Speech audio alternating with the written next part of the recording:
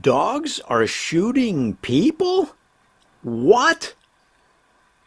Hello, everybody. It's Joe Ditzel. We're back. I'm back. You're back. We're all back for another vlog. Come with me on this bike ride as I head north through town. I'm going to cut through the Ohio State campus here. And during our time together, let me share you this crazy story about dogs shooting people. But first of all, how are you doing?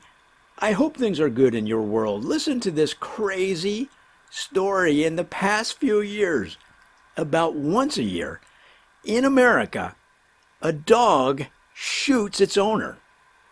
For example, in Indiana a few years ago, a lady came back from hunting, put down a loaded shotgun on the ground with the safety off. The dog steps on the gun, pressing the trigger, shooting a shotgun blast into the lady's foot. In New Zealand, a guy was jumping into the front seat of his four-wheel drive. The dog jumped into the back seat, where, that's right, there was a loaded rifle. Dog steps on the trigger, the gun goes off, shoots a bullet through the driver's seat into the guy's buttocks, which he described at the time as extreme pain. Yeah, I don't doubt that. Oh my goodness, what is going on? Well, of course, experts say that most of these situations are accidents. Couldn't it be? Isn't there a possibility that some of these dogs just see an opportunity to get back at their crazy owners? Like, for example, have you ever been walking your dog outside, maybe along the sidewalk in the neighborhood, and you don't give them a chance to sniff the ground? They like to stop. You know, it's so slow walking your dog when they stop every 6 feet to sniff the ground, you know, investigating a small 12 by 12 inch area for 5 minutes. What are they doing? What kind of information are they gathering with this sniffing? But of course, that's how a dog explores its world. It's not through his eyes. It's not through his ears. Those are all a factor, but mostly through his nose. His sense of smell is 1,000,000 times stronger than yours. But do you take the time to let him do his thing and look around his neighborhood through his nose? No.